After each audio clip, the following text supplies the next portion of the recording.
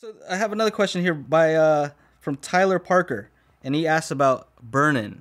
Are you a burnin believer? Are we talking about speakers? Speakers. Oh, okay. Sometimes, I have had people talk about burnin for cables, amps, stuff like that. I mean, as far as like amps, the only thing I would say is like tube amps need to be warmed up. That's a fact. As far as the like longer you use the tube amps, they probably get warmer. Well, right? I mean, because you can even hear it when you first turn it on. Yeah. You hear the sound coming in, like it's obvious. Like, yeah. That's not like a question. Yeah. But how about our speakers? Speakers. So I get it. And I think I have heard it on a few sets of speakers that I've owned where like, after like 2-3 weeks, like the bass seems more pronounced because the woofer's like going in and out. Usually when I review speakers, I try to just use them for a couple of weeks before I do anything, just in case the sound changes. Yeah, because I'd hate to do like an audio demo one week and then try to record another audio demo the next week, and I'm like, hey, I think this sounds a little different. Look, we can disagree. We can still be friends. Yeah, hey, I got plenty of love for you, Joe.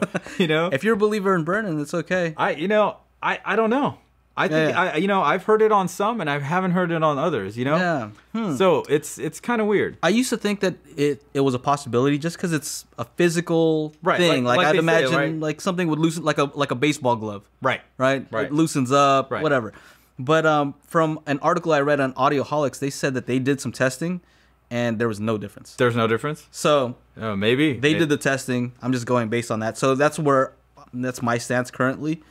But I have a lot of people that believe in it, and even manufacturers, they'll send me some speakers and they'll say, "Let me burn it in for you first." Yeah, there's tons of articles on different sites, different manufacturers. They're like, "Yeah, 80 hours of burning." I was like, 80 hours? That's a lot.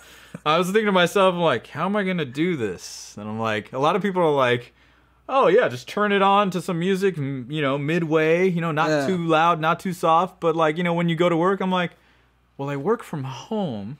Yeah. So would I be here? I have other stuff to do. Well, isn't it like you're supposed to play them out of phase or something like that? So I don't know. There's a lot of stuff out there. So I don't know.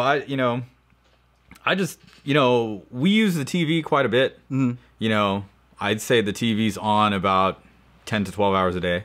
Yeah. Maybe a little bit less on certain days, but definitely on a Sunday, football. We have DirecTV Sunday tickets, so she'll watch the like 8 games all on one screen, kind of thing. So they get any speakers in my house get used like real quick. So yeah. So okay. I don't know. All right. We don't know. Burn in. See what you guys think. Question mark. Yeah, what do you question think? Mark.